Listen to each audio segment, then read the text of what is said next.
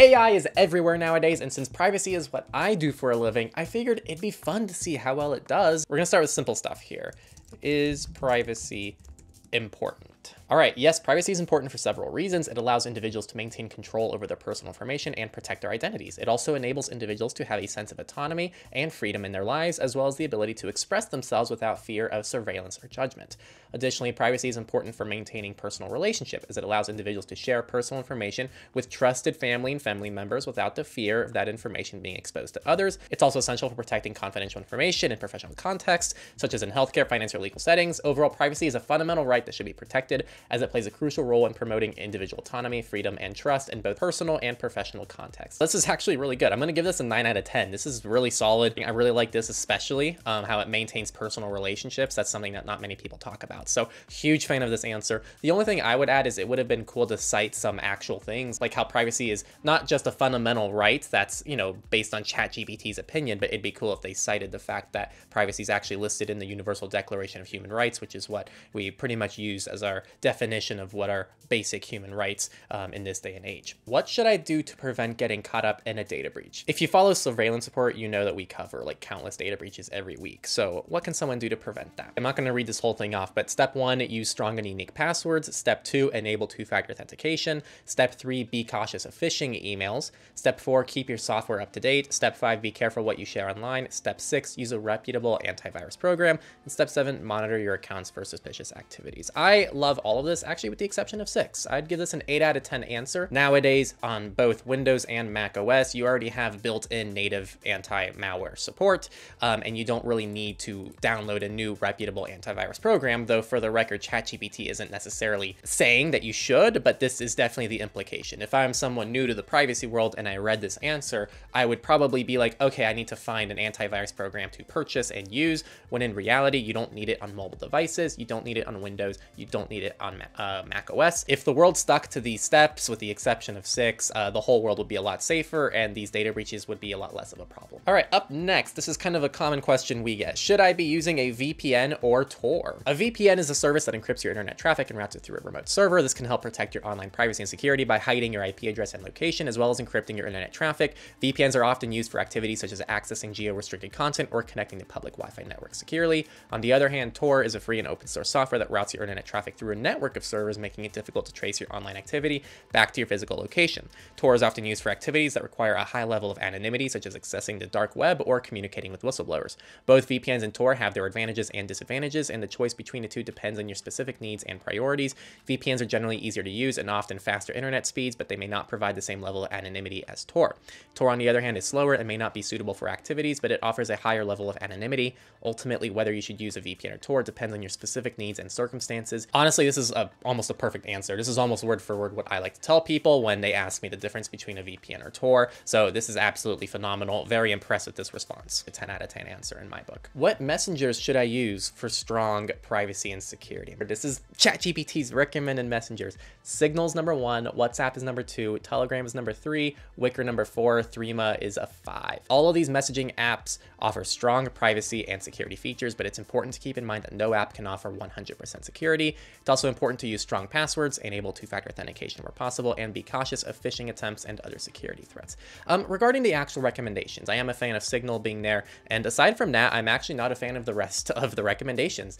I would be a big fan of them recommending Briar or maybe even Session over things like Telegram. I guess what they don't really mention here is that Telegram is a cloud-based messaging app that offers end-to-end encryption, but that's not a default, and also it doesn't apply to all of their features. And I really would not be using Telegram if privacy and security is really your goal. It doesn't mention how WhatsApp has metadata concerns and how Signal addresses both of those concerns of WhatsApp and Telegram incredibly well, as Signal offers end-to-end encryption by default for everybody in every context, and it also strips pretty much all metadata about its users. So when you use Signal, there's almost nothing that Signal knows about you. I'd give this like a 5 out of 10. I'm pretty disappointed in this response. Another question, what password manager should I be using? LastPass, no! No, no, no, no, no, no, no, no, no, no. All right. LastPass rant incoming. LastPass is pretty much paid for now because their free plan is a joke, is not open source, has suffered countless security and data incidents in the past. I, at this point, consider LastPass completely untrusted. Do not use LastPass if you care about your security and you want your passwords to stay safe. They have straight up leaked people's vaults at this point. It's a joke. Don't use LastPass. 1Password, on the other hand, I am a fan of. They are proprietary and all of that, but they actually have a very strong security practices and their team knows what the hell they're doing, unlike LastPass. Bitwarden is probably our go-to recommendation. You're going to see Bitwarden as well out there. It's open source, it's cloud-based, and it's probably my go-to recommendation for people who want a traditional cloud-based password manager. I don't have too much beef with Dashlane, but I would almost always push people towards Bitwarden, and if they don't like Bitwarden, then 1Password is an option. Now, the one thing that's really missing here is KeePass. KeePass is probably one of the best options. Kind of weird to not see KeePass on this list, and I do like the inclusion here at the end of all these password managers offer strong security features, but the most suitable one will depend on your specific needs and preferences. It's important to choose a password manager that you trust and to use a strong, unique master password to protect your password vault. Also, use 2FA if your vaults support 2FA, which many of them do nowadays. I'd give this like a 5 out of 10 answer. I don't like how LastPass was included. I don't like how KeePass is missing. To continue the tough questions, what steps should I take to harden my Firefox installation? Here are the steps you can take to harden your Firefox installation. 1, update Firefox, make sure you're using the latest version. 2, install privacy and security add-ons, and the add-ons they reference are uBlock Origin, HTTPS Everywhere, and Privacy Badger. We'll talk about that soon. 3, configure your privacy settings, things like enabling do not track feature, disabling third-party cookies, and clearing your browser history and cache regularly. 4, enable multi-factor authentication through Firefox Lockwise. Okay, use a VPN and then keep your system up to date. By following these steps, you can harden your Firefox installation and improve your online privacy and security. I'd say this is a 3 out of 10 answer. There's a lot of missing context here, so at least our guides aren't going anywhere soon. First off, Privacy Badger and HTTPS Everywhere just aren't necessary anymore. So that's just a straight up mistake. At this point, HTTPS Everywhere has actually been deprecated, and it's built into pretty much every browser, including Firefox. And also, uBlock Origin, for the most part, does everything Privacy Badger does. Privacy Badger is also kind of an extension that we no longer recommend for Firefox hardening. There's also a lot of missing context here because there's a lot of things you can do with uBlock Origin instead of just installing it. uBlock Origin has a moderate mode, an advanced mode, and lots of other things you can do. And unless ChatGPT says you should do something with uBlock Origin, people might get the implication that they just have to install uBlock Origin and they're done. Enabling the do not track feature is actually a debatable privacy practice because most websites don't even respect it, and actually it does make you stand out a little bit. Disabling third-party cookies is good, but I believe that's a default now in Firefox if I'm not mistaken. And then clearing your browser history and cache regularly is always a good advantage. But there are lots of privacy settings they're not covering here in the About Config menu, or how you can use user.js files with something like ArcandFox, which is a project that's designed to harden your Firefox installation kind of automatically, but it still requires a lot of manual effort as well. So pretty disappointed so far in this. This is more of like general how to make your browser a little bit more private and secure advice, not like how to harden your browser and make it as private and secure as possible. There's just so much missing stuff here. Yeah, I'd give this a 3 out of 10. I'm not very happy with this response. This one's an interesting one. Is open source software more secure than proprietary software? It's one of my biggest pet peeves because just because something's open source doesn't inherently make it more secure. It makes it more transparent and trustworthy, and it gives the ability to have more oversight over the software, but that doesn't necessarily make it more secure. Open source software and proprietary software each have their own advantages and disadvantages when it comes to security. One advantage of open source software is that the source code is freely available and can be reviewed by anyone. This means that security researchers and other interested parties can scrutinize the code for vulnerabilities, and any security issues that are discovered can be reported and fixed quickly. In addition, because the code is open, it can be audited for backdoors and other malicious code that might be hidden in proprietary software. Another advantage of open source software is that it often has a large community of developers and users who can contribute to the software's development, testing, and security. This can result in a more robust and secure software product, as bugs and vulnerabilities can be identified and fixed more quickly. However, there are also advantages to proprietary software. For example, because the source code is not publicly available, it may be more difficult for attackers to find and exploit vulnerabilities. In addition, proprietary software vendors may have more resources and funding to invest in security testing and development. In the end, whether open source or proprietary software is more secure depends on a variety of factors, including the quality of the software, the security practices of the developers, and the level of scrutiny the code receives. In general, both types of software can be made secure, but it is important to evaluate each software product on its own merits and assess the security risks and benefits of each.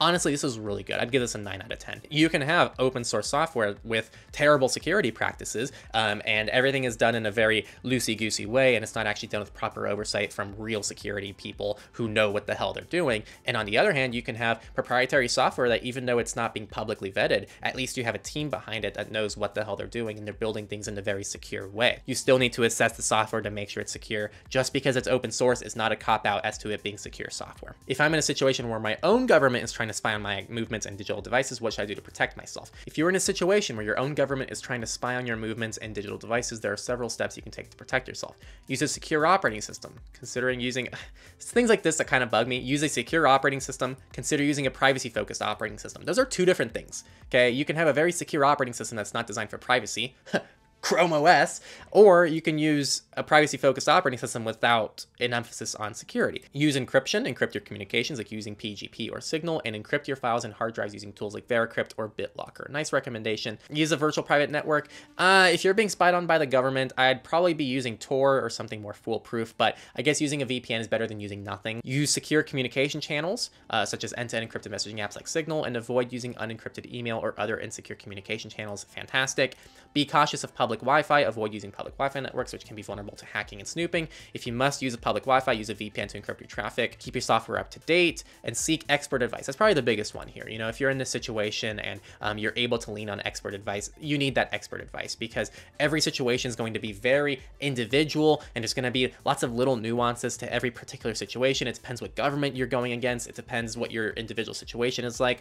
If you have access to money, if you have access to certain devices, if you have access to certain tools, it depends what kind of information you need to protect. If you're still trying to publish content to the world, or if you're trying to publish articles while you're trying to protect yourself, that's different than you just trying to hide everything. So there's all these little things, and that's where that expert advice comes in. I'd give this like a 7 out of 10. I think there's some missing nuance here, and there's a little bit, and here's kind of the general problem I see with ChatGPT. It's good at, you know, bringing things up that are valid points, but this together, these 7 points together, are not actually a coherent strategy to fight a government. That's the missing nuance, that's the missing perspective that ChatGPT as of today just cannot offer. And actually this ties into the final bit of this video, which is, I think I still have a job, which is, you know, good for me. You know, it'd be nice someday if people can just get instant, perfect privacy advice from this tool, because that would make everyone a little bit more private if people wanted to be private, and I think that's a win for everybody. But there's a lot of missing nuance, missing context, and just missing,